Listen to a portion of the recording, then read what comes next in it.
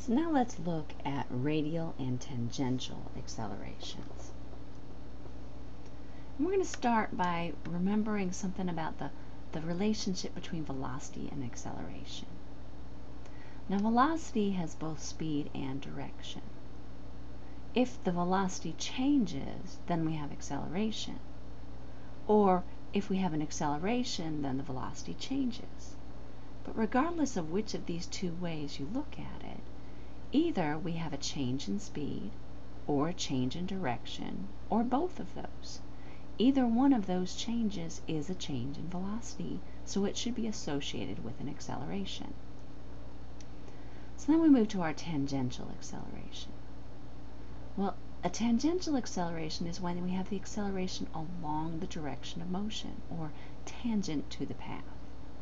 So if I've got some sort of curved path over here, at any point along the path, I can define the direction of motion, and if the acceleration is also in that direction, it's a tangential acceleration.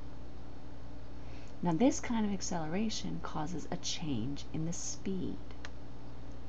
In terms of our equation, that would be the tangential acceleration is the change in the velocity as a rate of time. Now, if we've got a radial acceleration, then we've got an acceleration which is perpendicular to the path.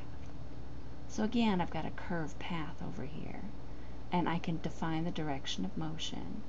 If my acceleration is perpendicular to that path, it's a radial acceleration. And this is going to cause a change in direction. Now that change in direction means that the path is going to curve around in an arc. So I could think of myself as fitting a circle to just that segment. It doesn't have to fit the entire curve, but just in that segment, can I fit a circle so that I've got an arc in there? Well, once I've done that, I can define my radius of that particular circle. And I know how fast I'm going, that I can relate this back to the centripetal acceleration.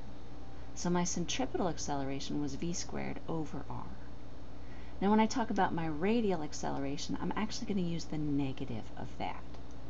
And that's because when I define the radial direction in my standard polar coordinate systems, positive is always pointing out from the center of the circle. But of course my acceleration is pointing inwards towards the center of the circle.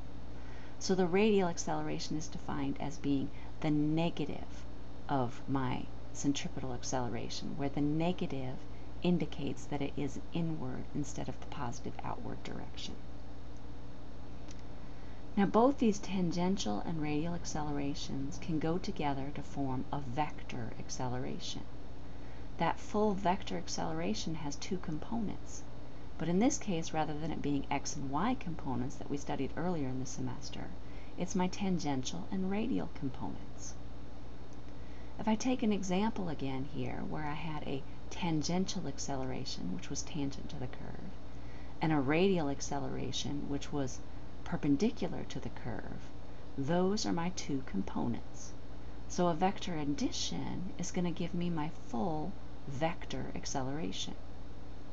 Now it may be easier to see how this is the vector addition if I go ahead and take my radial and just kind of copy it over here to the side.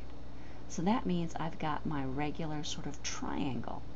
Yeah, it's tilted off at a funny angle, but we can still define the magnitude of the acceleration and that angle direction for that full acceleration by looking at my two components, the tangential and the radial accelerations. So that tells you a little bit more about radial and tangential accelerations. We still have to apply those in other problems though.